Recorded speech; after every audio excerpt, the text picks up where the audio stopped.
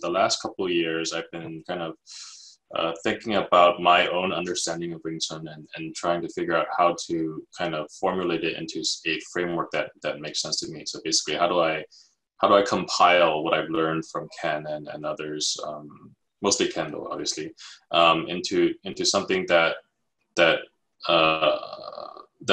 can explain, that's easy for people to get. Because what I've observed is I've try to share the information, try to share the knowledge I have, and I historically have done it in a very piecemeal way. And when I explain things, I kind of hold somebody's hand and I show it to them, they get it, and then it doesn't stick. And I've been trying to figure that out. Why doesn't it stick?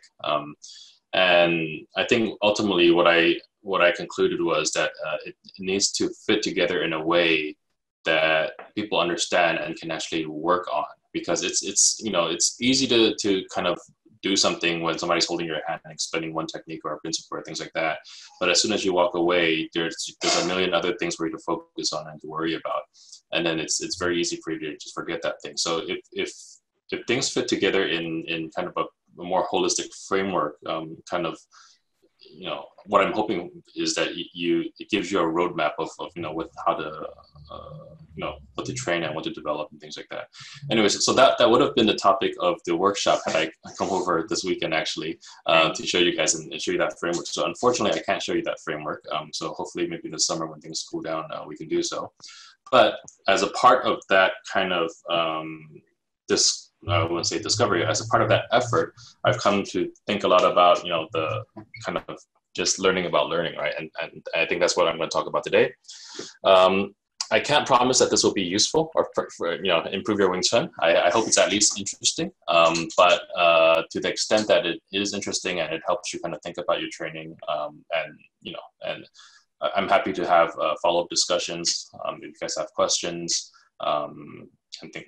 So without further ado, let me just switch over and just do a presentation. I actually prepare a slide deck, not because I particularly like slide decks, but it helps me kind of organize my thoughts. So it's essentially a form of writing for me. So let me do that. Alan, can I ask a question before you do the slides? Sure. Is it all right if we have copies of these slides, or are you trying to keep them to yourself at this point? No. It's information is sure. I just want to make sure it wasn't proprietary and you're concerned about that. No. Okay. No. All right, can you guys see? Yes, thank you. Yeah. All right. So feel free to just interrupt with any questions, jump in, ask me for clarification. Some of this might be abstract. I apologize for that. That's kind of how my brain works. But hopefully it makes sense. So let me just go ahead and start. So you guys can still see my screen? I switched to full screen. Yeah. Okay. Good. Yep. So I'll be talking about knowledge, essentially, the types of knowledge, why this knowledge is intransmissible, and how do you figure that out despite it being intransmissible. Okay, so this is just the teacher's knowledge space, everything the teacher knows, not to scale, obviously. All knowledge is outside. This triangle is all of the teacher's Wing Chun knowledge, okay? And if we break it down further, I can break it down to multiple layers. So there's different types of knowledge. On the bottom, there's this unconscious knowledge, stuff that the teacher is doing, but they don't articulate, or they may not even be conscious of. And these are things that they do that they don't speak about. If you pay close attention, you might pick up. You might not know why they're doing what they're doing, but they're doing it, so it's unconscious. Then a layer above that is the unarticulate knowledge. This is knowledge that they are conscious of, but maybe not well articulated. So I don't know why it works, but at least I can maybe show you a technique. Given A, do that. Given technique A, do technique B. Given technique B, do technique C. Things like that. And then layer above that is what I call principle knowledge. So this is where it's not just about the techniques. They understand they're able to articulate the principles underlying that technique, right?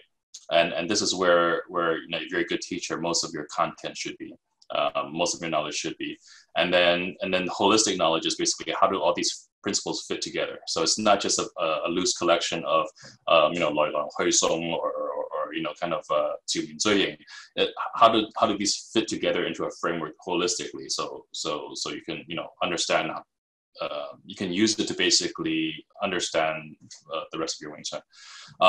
This knowledge is rare, obviously, and it takes a long time to acquire.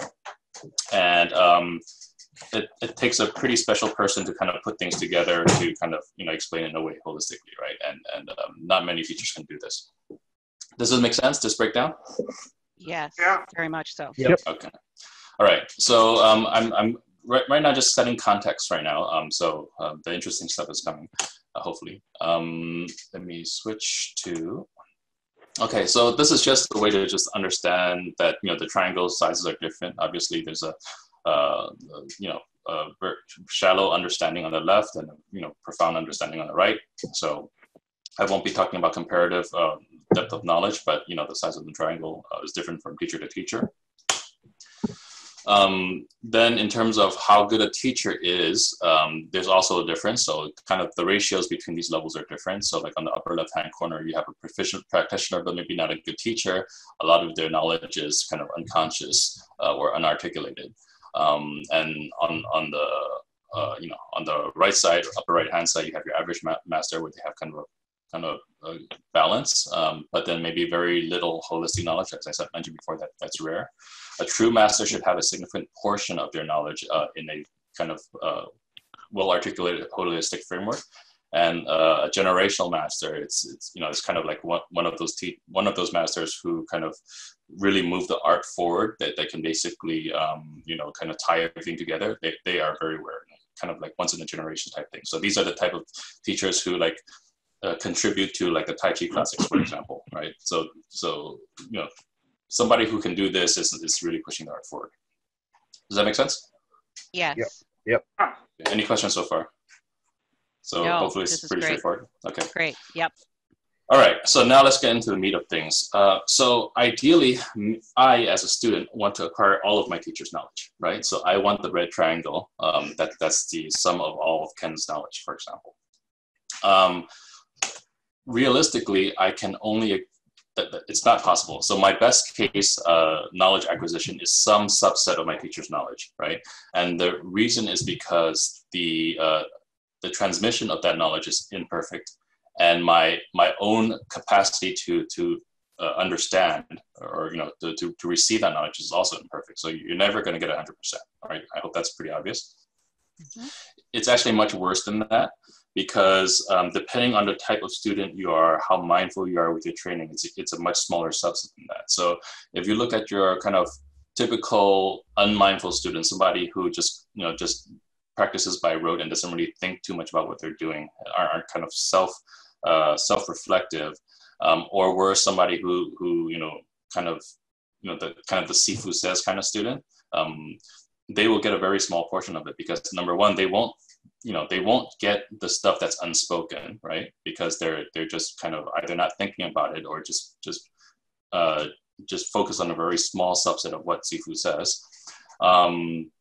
They may be able to get some principle knowledge, whatever the teacher talks about, but because they're so focused or not paying attention, they don't. A lot of the advanced stuff goes over their head, and a lot of stuff that's not articulated well also, they don't get the whole picture. Does that make sense? Yes. Okay. Any questions so far? Good. Okay.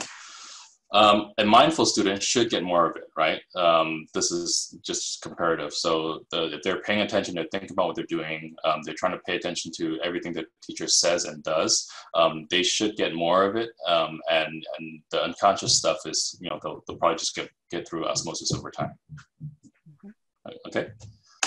And for the quote unquote generational student, this student is able to get much more of it. Now, getting 100%, as I said, is impossible, but it is possible to get more than average.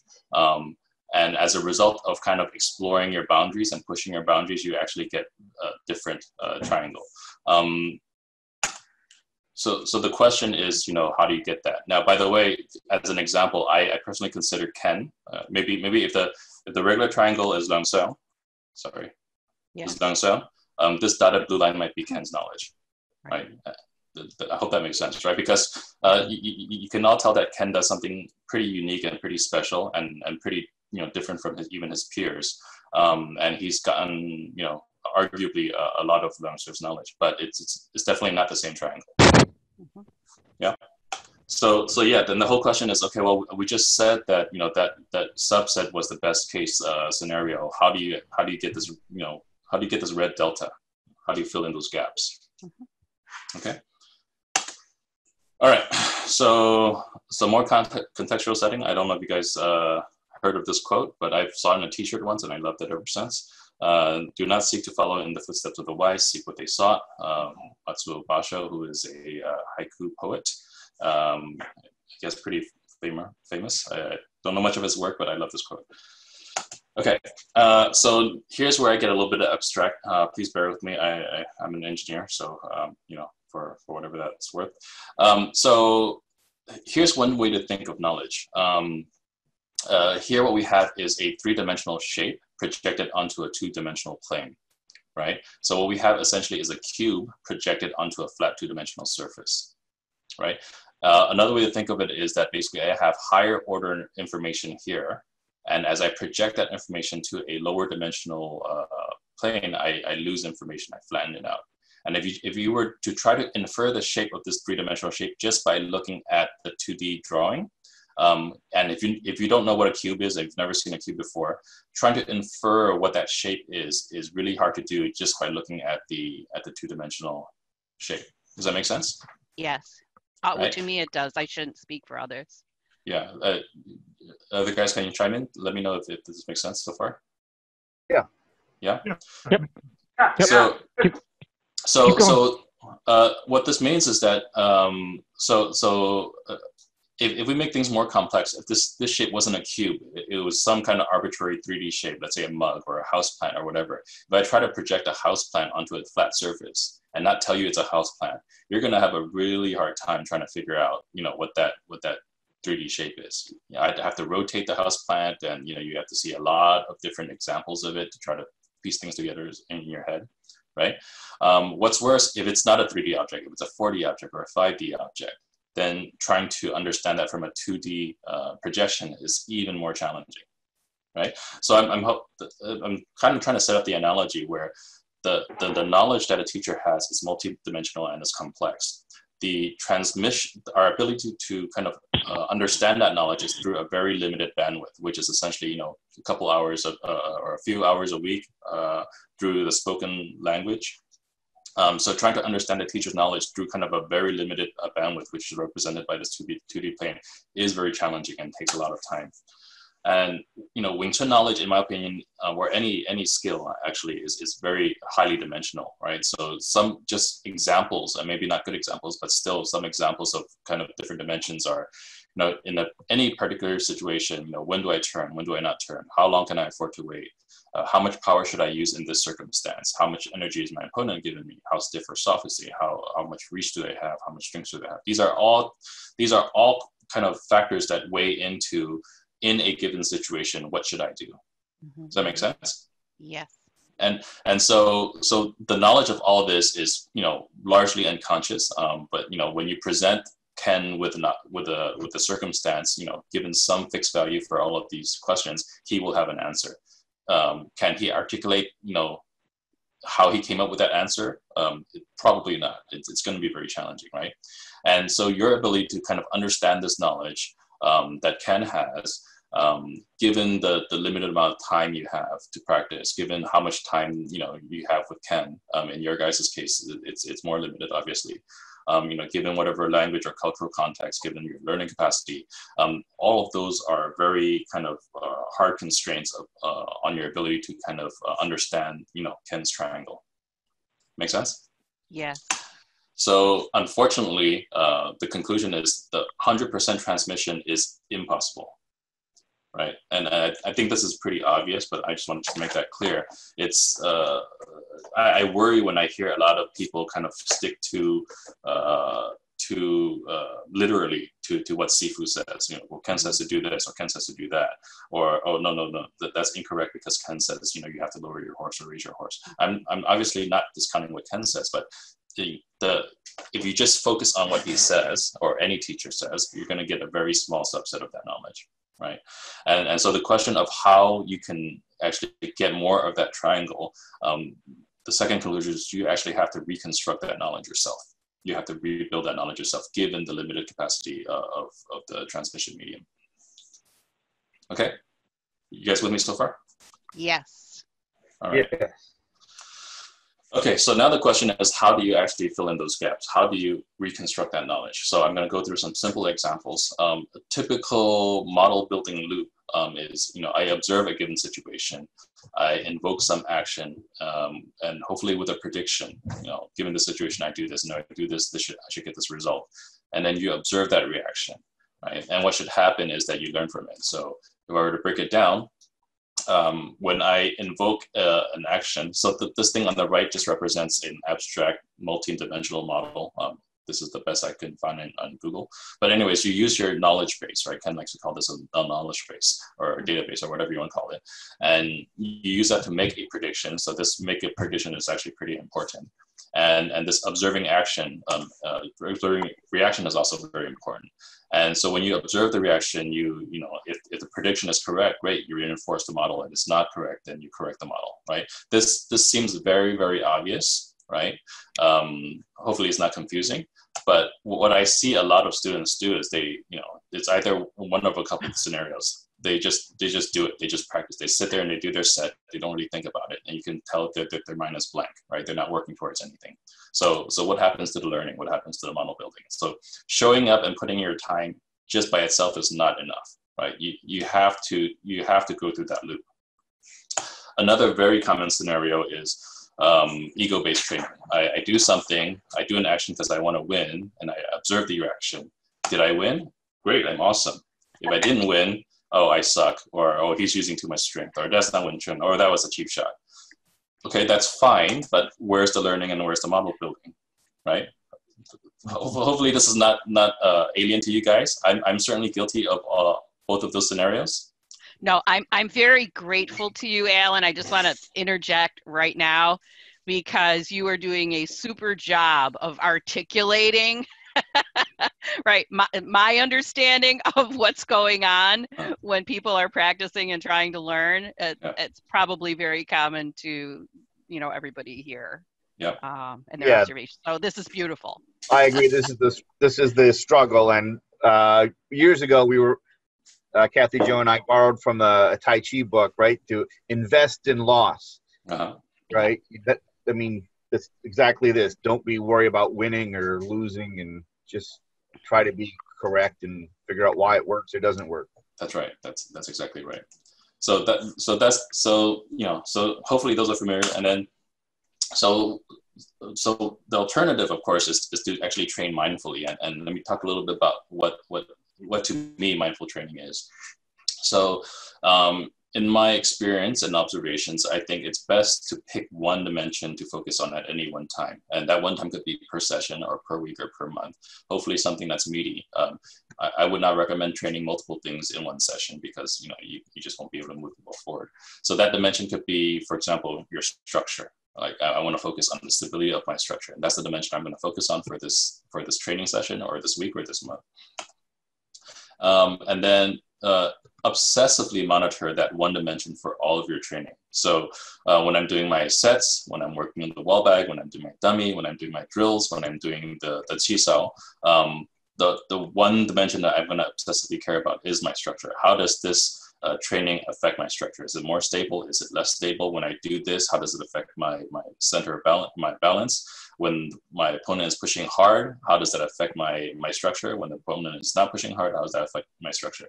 So throughout all of your training, obsessively, you can monitor that one single dimension. And this is key, and this is where most people fail, myself included. Ignore your ego's BS. So as you're trying to work on that one thing, what's going to happen is someone's going to get a cheap shot in, right? Mm-hmm. Do you pay attention to that cheap shot? Or when I'm focused on my structure and I think, hey, if I do it this way, I can get more power, and I start thinking about kind of optimizing my power. That's also your ego's BS, right? Yeah, it's easy to get distracted. It's not unlike it for those of you who've done meditation before. Trying to empty your mind or trying to focus your mind on one thing, then all sorts of other BS comes up, and all of a sudden you lose your focus. It's the same thing as true when you're trying to learn. So as when you pick that one thing you want to work on, focus on that one thing, and expect that you're going to get distractions, whether from yourself or whether from other people. Your job is to ignore it and focus on that thing. And as for that duration you're focused on thing, put in the time. So it's no good that you come in and say, okay, I'm going to focus on my structure, but I show for half an hour and I leave and I don't practice again for another 2 weeks. Then you're actually not going to get anything out of that, right? So you need to put in enough time for whatever you're trying to practice and train to actually, move the ball forward, right? And then you just repeat that process, right? You can pick another dimension next week. You can pick another dimension this week. But this is how you actually make progress along any of the dimensions you care about. Does that make sense? Yep. Yes. Okay. Any questions? No, this is great. Cool. Okay. So let's take a specific example, going back to our loop. So let's say that I want to focus on structure again, right? So how would I do that in my normal training? So let's say I'm in a chi-style session with somebody, and I'm going to focus on structure today. So when I observe the situation, let's say that person is pushing on me. When he's pushing on me, is my structure centered? Am I balanced? Right? Am I tense? Am I relaxed? Do I adhere to the 5 guidelines that Ken gives? Right? So where am I? How do I feel? And am I centered? So what's the current situation? Then, given that he's pushing on me, I can invoke an action. And invoke an action doesn't mean actually do something to the other person. It's any decision you make, actually. So in this case, let's say that they're giving me energy. My decision, I'm going to try to receive the force into my knees. And if I do that correctly, I should be able to hold that, right? That's my theory. That's my hypothesis, right? And then let's see if that's true. So when I move my mind, my intent into my knees to receive its force, what actually happens? One of 2 things can happen. Either you're correct or you're incorrect, right? So if you're correct, hey, great, my hypothesis is correct. I should keep doing this. I'm on the right track. Or if I'm incorrect, what was wrong? In this case, maybe my hips were too tight, and as a result, it broke my structure. So the correction is, okay, next time I better try to relax my hips when I try to absorb the force into my knees. And then you just repeat, right? And the important thing here is not the specific example. The important thing here is that you have this background learning thread that never turns off. It's constantly monitoring whatever you want to work on. That makes sense? It's actually, it's meditative. You have to keep focus on this, and it's easy to forget about this. But you have to pay attention to whatever it is you're trying to train. There's no off switch. It's very important. Right. That makes sense, guys? Absolutely. It does. Okay. Yep. Good. Okay, so I think I'm coming up. I'm wrapping it up soon. Final couple slides. So phases of learning. So when I say all this stuff about model building and not sticking with it, not limiting yourself to what Sifu says, it's important to kind of put that into context. I'm not saying go out and invent your new system. I'm not saying go out and do something, learn Tai Chi, unless you're really passionate about it. There's nothing wrong with learning Tai Chi. But don't go out and basically try to do everything all at once, right? There are multiple phases in learning. And at least in my personal experience, here are kind of the 3 major phases. You start out, you try to absorb as much as you can from your teacher. You try to learn mindfully, you try to put in the time. So when you're starting out, it's not the time for you to basically try to incorporate Tai Chi into your Wing Chun. It's time to basically, you have a teacher, a good teacher, which is really rare. Kathy, Joe, and Mark has a lot of knowledge that you guys should try to sponge as much as you can, and learn from the teacher, learn mindfully, put in time. Then over time, what you should try to do as you start kind of getting more advanced into the teaching is try to pick out things that the teacher doesn't articulate. So these are things that maybe your teacher doesn't articulate well because for a variety of reasons, or maybe there are things that they do that are effective, but they don't talk about. Maybe they're not conscious about, and you want to observe that too. You want to learn from that as well, right? So these days when I watch Ken, I'm watching what he does much more closely than what he says, because the stuff he says over time, he just says the same thing. He'll of course phrase it differently as he learns, and that's great. But by and large, the stuff he talks about is stuff that you'll hear before. So there's more to it, and if you pay attention to what he does and under what circumstances he does things, and the types of feedback he gets, you'll start to absorb more. Okay, and then over time, when you go beyond that, it's time to basically go beyond your teacher's understanding, not necessarily to learn something outside of that system, but giving you a different perspective of what your teacher is teaching. So think of this as kind of trying to understand that same knowledge, but from a different angle, right? So for example, I don't practice Choi Sun-Keen's method, but I watch a lot of Nima King's videos, and the stuff he articulates, there's a lot of overlap with what Ken teaches. The way he, what he does, obviously you can tell it's different, but the conceptual models that he uses, the examples that he uses, if you try to understand the intersection of, say, Nima and Ken, then that intersection is actually something that is true for both of them, right? And if you understand what that is, then you have a deeper understanding. Better yet, if you can see kind of commonalities between what Ken does and maybe some other Tai Chi teachers, like Chen Zonghua or Adam Misner, if you can understand what the intersection is, then you're able to touch on a more fundamental truth, if that makes sense, right? Yeah. So when you're going outside the system, going outside your teacher, I don't mean, pick up, all sorts of different arts and try to incorporate into your Wing Chun. What I mean is try to understand that knowledge that you have in your head from a different angle, a different perspective, to give you a better understanding, a deeper understanding. Make sense? Yes. Yes. Okay, so I'm sure a lot of you guys do this already. I'm just trying to break it down. This is how it works. So, okay, in summary, acquiring any Wing Chun or any skill is a highly complex process. That's fine. The whole of the knowledge is much greater than what's typically articulated or observed. So, what you learn in class, what your teacher says, is just a very small subset of it. It's your job to formulate your own knowledge model by disciplined, mindful training, right? So if you stick with just what Sifu says, you're going to get a very small portion of it. It's your job to basically be very active and very mindful. It's hard work. It takes a lot of brain power.